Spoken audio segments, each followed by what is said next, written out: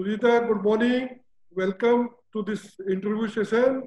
And then you are joining right from University of Manitoba from Canada. And I am still sitting in the capital city of India, New Delhi. Most welcome to this interview session. And just tell me about the University of Manitoba and why the student should choose the University of Manitoba. Hi everyone, my name is Sujitra. I'm a student recruitment officer at the University of Manitoba for the undergraduate program. So we're very thankful for Mr. Kachuria for inviting us to be here.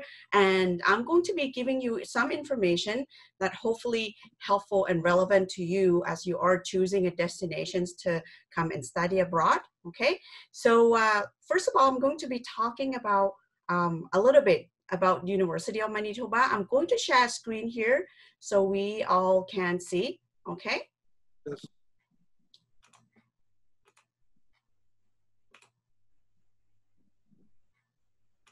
There you go. All right, perfect.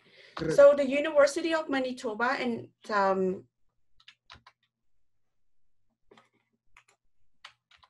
okay, so the image that you see right here is one of the University of Manitoba main campuses. The U of M is the largest and the only medical doctoral schools in the province of Manitoba. We are the largest institutions and we are public institutions. So the funding that come to our universities, majority of it go towards research. So that to say, we are member of the U15, Canada's 15 research intensive universities. What this means to you and for our students is that there's a lot of opportunity for students to engage in the research opportunities. And as you can see, this is where we are like a factory of knowledge in our province. And in addition to this, we are also the only architectural and law school in the province as well. And of course, these two programs are open for international students, okay? On campus, we have around 29,000 students on campus, and we offer over 100 academic programs. We are also home to a dynamic community of Indigenous students on campus as well. And for those of you who wonder where we are located, we are located in the capital city called Winnipeg in the province of Manitoba. In terms of where it is in Canada, it's located in a central location there. Great. And why would students be interested in choosing U of M? There's so many reasons. First of all, in terms of the province itself, the province of Manitoba has a variety of opportunity for students, including our provincial nominee programs that can help our students establish a long-term residency in the province of Manitoba and also in Canada. In addition to that, we are the largest aerospace center in Western Canada. Tons of space and company, including Boeing, including New Flyers. These are big companies that based in our city, Winnipeg, and a lot of our students at U of M actually work and get a job there. In addition to this, we also have a really significant growth rate increase in the available tech jobs in the past 5 years. So there's a lot of opportunity for computer science students as well. But in addition to this, if you know anything about Canada, geographically, we are located in the prairie provinces. So tons of agricultural industry and food industry and actually that is our main industry in the province as well. Now, just to kind of wrap a little bit about the reason why students would choose U of M. Well, first of all, we are one of the top, research university in Canada. So therefore, there's a lot of our research that are actually known and recognized around the world, including HIV/AIDS, Arctic climate change, public health, functional food sciences, for example. So this means lots of great opportunities and for students to engage, domestically and also internationally as well. In addition to that, we have a variety of programs that you can choose from. So, we have engineering, business, and faculty of arts, tons of programs. We also have a lot of programs that can help you prepare preparatory studies to enter into law, to enter into, professional programs like nursing as well, for example. okay? And for the campus community, we offer a lot of hands-on learning opportunity, including cooperative education, work placement options, research and field work. We have over 150 student groups, so students can actually engage, you know, more than just being in the classroom, but rather they build their own community when they're on campus. We have world-class sport and recreation options that you can enjoy, and tons of travel and studies opportunities as well. Great, great. Sujita, it is a great university, and then you have elaborated the answer so well, the student would be benefited. So, Sujita, just tell me now, what are the courses available, UG programs available for the international students? Absolutely. So for the program available, and I'm just going to quickly pass through this things to show you the undergrad programs that we have. As I mentioned to you, we have over 100 academic programs. The list of faculty you see here, these are faculties on our campus, okay? Majority of these faculties, you'll see that some of them has a maple leaves. So the Maple Leafs faculties are the one that's open only to Canadian citizen and permanent residents. Okay. That's including dentistry, medicine, pharmacy, rehabilitation, and dental hygiene. So these are programs that not necessarily open to international students, but other than that, the rest of the programs are actually open to international students. And you notice that the program with the red fonts are basically programs that offer what we call a direct entry that allows students to apply directly from high school. The rest of it, including the red font as well, all of these programs do have advanced entry where a student will be applying into once they already gain some university studies. So many of the students wondering, well, how do they get to university to begin with if they're interested in a program that may not necessarily have a direct entry? Then they'll come to a very unique program called University One. Simply said, it is an undeclared first year option for students that allows students to come in. It's provide a lot of flexibility for students to come and choose their first year courses without having to associate or identify the program that they, you know, committed to yet. So they'll come in first year, take courses, first year courses that they're interested or that they know will take them to where they wanted to go, and then be able to apply specifically into the program after they complete a certain credit hours or certain courses. Okay, in the University One, there's first year center support services that basically academic advisor that can sit down with the students. So this option is absolutely great for students who may have more than one options in their mind, or maybe they're not quite sure what they want to do. In fact, it's also good for students who are quite focused as well. As you can see in the first year, student can be U1 or direct entry. The courses gained in this program go towards their degree requirement. So it's part of the degree. It's not an extra year of studies or a pathway as most of students might understand it that way. So these are the programs that we offer. Great. Sujita, how the student can get the more information about all these courses? Yes, absolutely. And this is where I wanted to take, I actually prepare quite a bit of websites and web page for you guys to see. The best place to find all of this information is to go to our unmatched.ca. I'll show you some, okay, for example.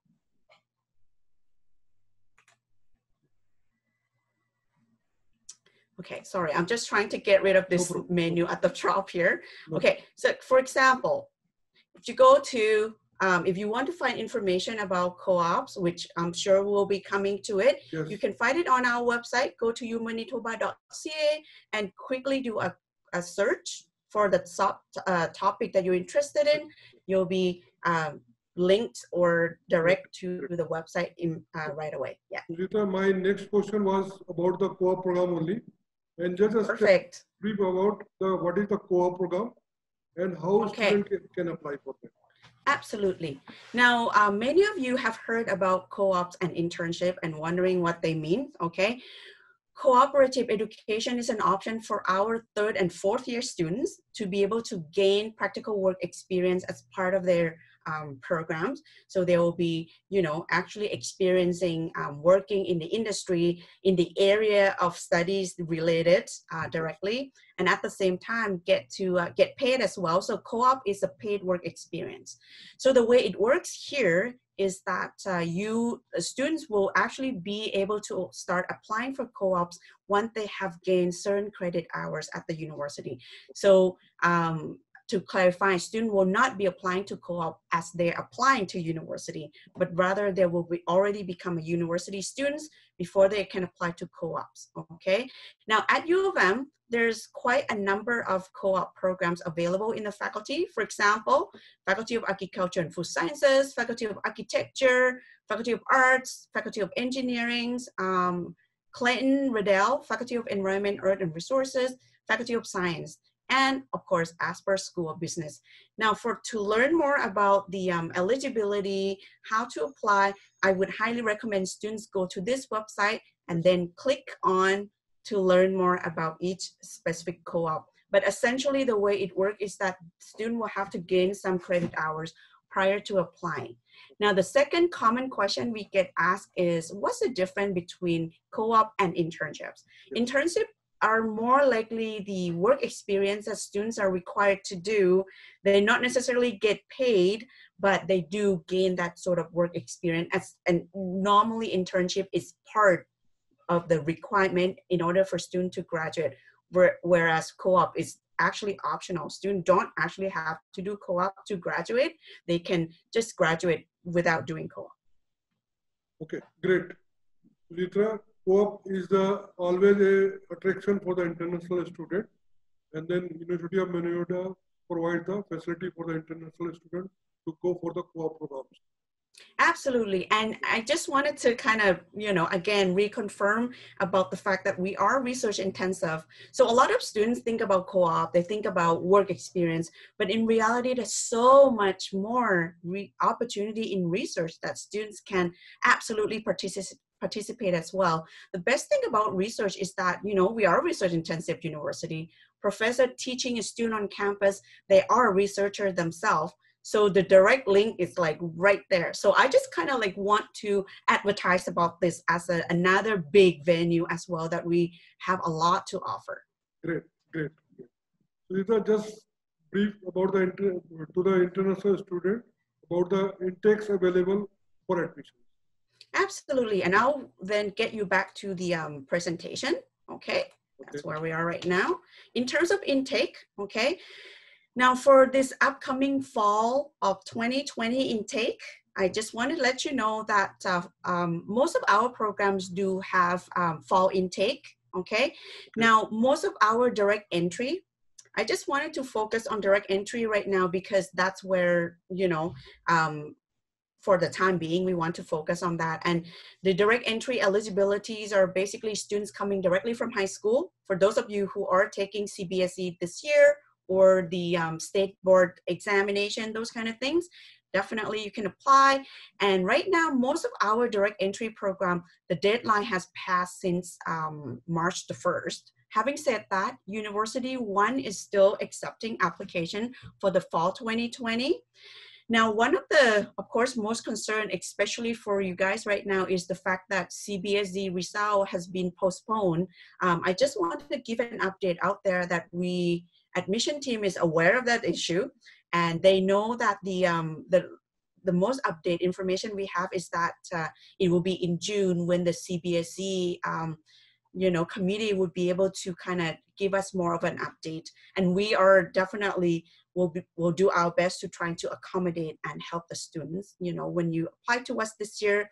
So just so you know, if you're still interested in coming this fall 2020, and I can rest assured that the University of Manitoba will be operating and everybody will be able to start their studies this fall, okay? We're still figuring out the creative strategy to help students kind of, arrive and be able to succeed once they arrive on campus. So we are working on, developing strategies and thinking about the format, things like that. Once all of this information is certain, we definitely will be sure to share with everyone. So coming back to, sorry, your question about intake. So right now, University One's still accepting the fall intake. Now, if you guys, if the students in, may not feel comfortable to start this fall and want to postpone it, definitely we also have a winter intake and May intake as well. You might notice that the winter intake and May and summer intake has less programs because essentially our beginning of the year, academic year, is actually the fall term. Now, having said that, these are direct entry. For advanced entry programs, for those students who have done more than a year of post-secondary, they can also, most of the fall term right now, the application deadline has passed. So the next time they're going to have to wait until next year to apply if they have more than a year post-secondary, or they can apply into winter and summer for those specific programs like arts and science and general studies, for example. Great, great. Sujita, you have given so much of information. The student would be curious to know what is the admission requirement. Absolutely, that's a good question. And for the purpose of this presentation, I'm going to talk specifically about the admission requirements for. Maybe we can talk about English proficiency as we come to it as well, but for now, I'm going to be talking about the admission requirements. As I mentioned earlier, for most of the students from India, we will be using your grade 12 mark sheet. We will not be looking at your grade 10, grade 11, or anything like that, okay? We will be based our admission criteria out of your year 12 mark sheets. So majority of you will be taking state board exam, will be taking CBSE. That's basically is what we use, okay? As you can see here, to meet University One admission requirements, we want to see equivalent minimum of 70% average over the top 3 senior level in your year 12, okay? We don't convert the grade, we take it as face value, okay? You notice that we don't look at every single courses you have in your CBSE, but rather the top 3.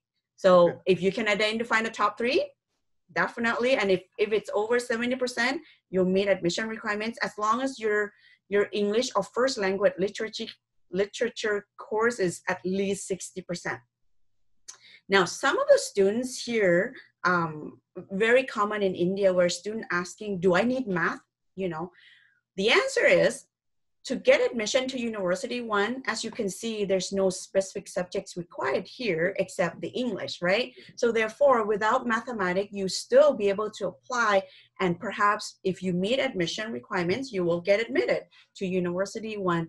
Now, but just to clarify that, for example, if students are interested in doing computer science, for example, the idea is that in the first year, they'll be doing calculus math in university, and therefore that course alone require prerequisite high school mathematics prerequisite. So in that case, you do want to make sure that you have math from high school. If you don't, what can you do? You can get admitted into U1 and then upgrade your high school math as you are coming into University One. Great. That is the additional information you have given to the students, and it would be useful for them. So since you have mentioned the 60% in English, is it any extra English proficiency requirement apart from this? Yes, okay, because students who were born outside of Canada, going back, because English is the medium of instruction in, at our university, and therefore this English proficiency is kind of there to ensure that students are going to be succeeding. So I don't want students to feel like, oh, this is another hurdle. It's certainly, but it's to ensure that everyone will be able to succeed, will be able to understand the instruction, and therefore this requirement is there to make sure that happen. Okay, as you can see here, we accept quite a variety of English language tests. Okay, so for students from India, you will be required to submit a proof of English proficiency and meet our English proficiency requirements. Okay. Now, one of the probably the most concerning question everybody have right now is that, well, both TOEFL and IELTS and most of the English tests that they know are unfortunately not really available online, okay? I just wanted to let you know that at this point, particularly for the fall 2020, if you're interested, admission team has developed and make this sort of like a new acceptance to the Duolingo, which is an online test, English test. So if you are planning to take the Duolingo English test online, I just want to let you know that it is acceptable, and the score we're looking at is 115 as a minimum requirement. So Sujita, do you have any specific module-wise requirement also in terms of IELTS score, like speaking, reading, writing? Any specific requirement?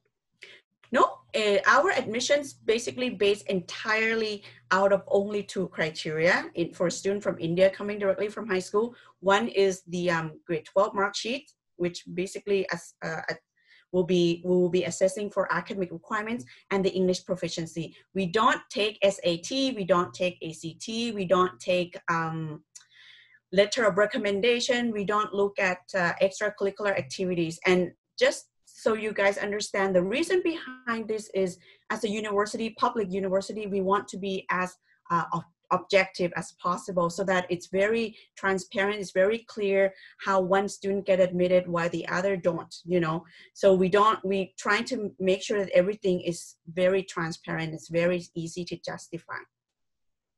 These are great. So you have given so much of information about the university, about the courses.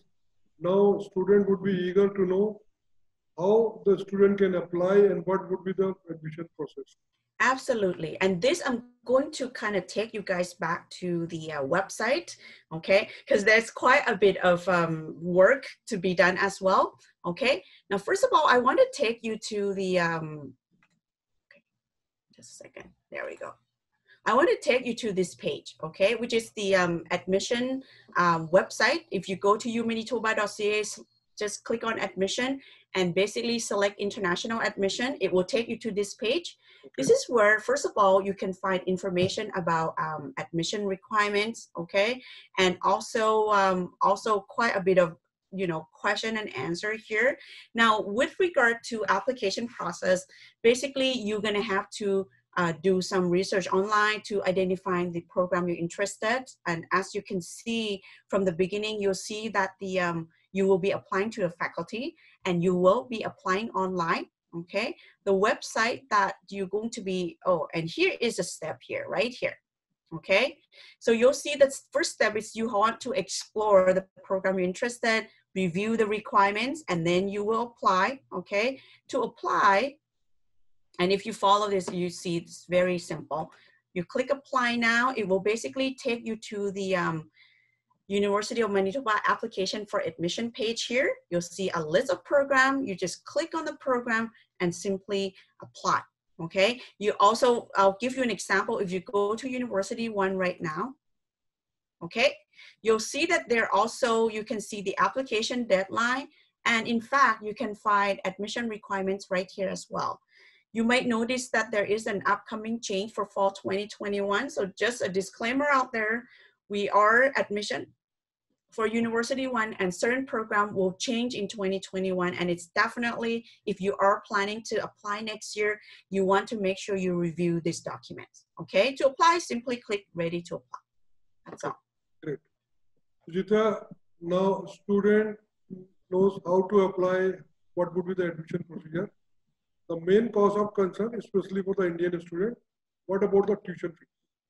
Okay, perfect. Good questions. Yes. And that's actually one of the reason, you know, one of our strengths, because our tuition cost is pretty affordable. And I'm just going to kind of take you here. Okay. Yes. This is our estimated cost for first year, and potentially for very much, you know, you can imagine, you can, I guess, expect that the first year is going to be the most expensive year, because you basically going to end up taking the most number of courses. So just to show you, and this is all in Canadian dollars. I unfortunately didn't quite have time to do the conversion into, you know, rupees yet. Yeah, sorry about that. But hopefully you can use this and do the a little bit of a conversion yourself. Yes. Our tuition fee is ranging between, as you can see here, $14,800 per year to $22,600 per year. I can tell you that the low end would be in the area related to Faculty of Arts, like humanity arts, for example. Programs like language and psychology, things like that will be on the low end, because a lot of the courses students do are going to be based by lecture courses. The high end there, 22,000, that's engineering, and the reason is because there's a lot of courses in engineering that requires specific lab component, for example, or they require equipments or lab fees. Those kind of things add ons to the tuition quite significantly, and that results in the variation of our tuition.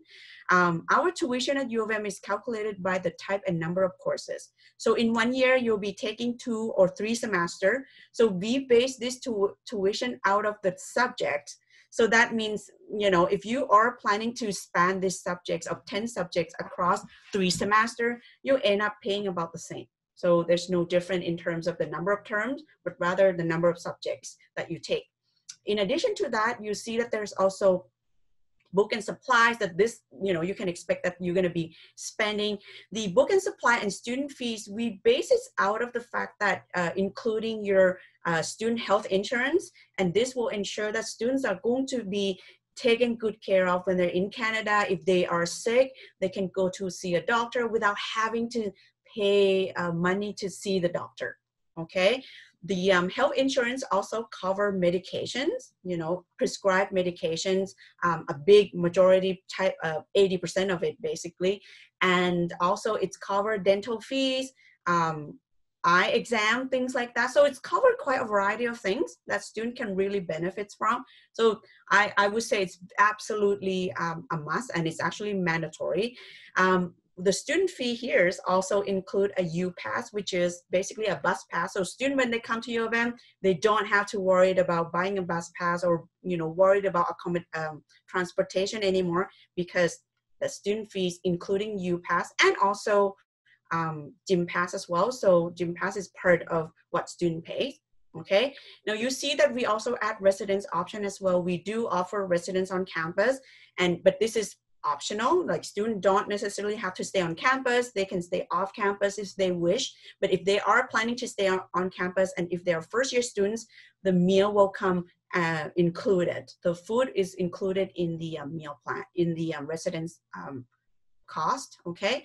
And we also give example of homestay as well. If they are interested in homestay, great opportunity for students to learn the culture. The host families can walk you around, show you things, and absolutely wonderful experience. I myself, when I first came to U of M, I actually started off being with the homestay for 2 weeks. And by the time the end of the 2 weeks, I know where to shop. I know where the grocery stores are. I know how to catch the bus, all those kind of things, absolutely, beneficial. So we're looking at the total, as you can see here, I calculated down below there for you. But as you can see, we're offer one of the probably most affordable cost of tuitions across Canada. Great. So beside you are having lower fees, you are having some financial assistance also in terms of a financial aid and award. Would you elaborate? Okay. Yeah, in terms of financial aid and awards, another great, I can show you on our website. Okay, I'm gonna come over here. So again, go to your manitoba.ca, click on student support, and click on financial aid and awards. This is where you can find a lot of information. When it comes to award opportunities, I would like to kind of clarify this out a little bit. There's 2 main categories, depends on where you are in the your study journey. Okay, when you apply to us, okay, at the time of admission, we offer the entrance awards. Okay, in the entrance award, you can see that for international students, okay, we have so we have the entrance scholarships for international students as well. Okay, and I just want to kind of put you to this here. Okay, for the entrance scholarships, it's only applicable for the fall term, and it's come automatically when you apply for the fall term before March the 1st. So unfortunately for this year, fall 2020, the deadline for scholarship has passed since March the 1st. Okay, so those of you who apply before March the 1st, if you're eligible and you get an admission offer, you probably will be expecting to receive an entrance scholarship offer anytime soon. Okay, usually the entrance scholarship offer usually get issued about a couple days after admission offer is out. Okay. So Sunita, you have all the details about the University of Manitoba courses, requirement, admission procedure, core program, English proficiency, tuition fees, and award. So definitely a student would be benefited by all this information. So I must thank you so much. Thank you so much. You have spared the time and then given so much of time for the benefit of international students. Once again, I should thank you, and it would be more benefit for the student. Thank you so much. Thank you so much, Mr. Kashuria, and best of luck to you all. And stay safe. Once we have more updates of the what's going to happen in the fall, we will ensure that we will post it on the website. So a great place to go to is umanitoba.ca/COVID-19 to learn more about the updates of regarding COVID. Thank you so much, Vitali. Thank you so much. Thank you.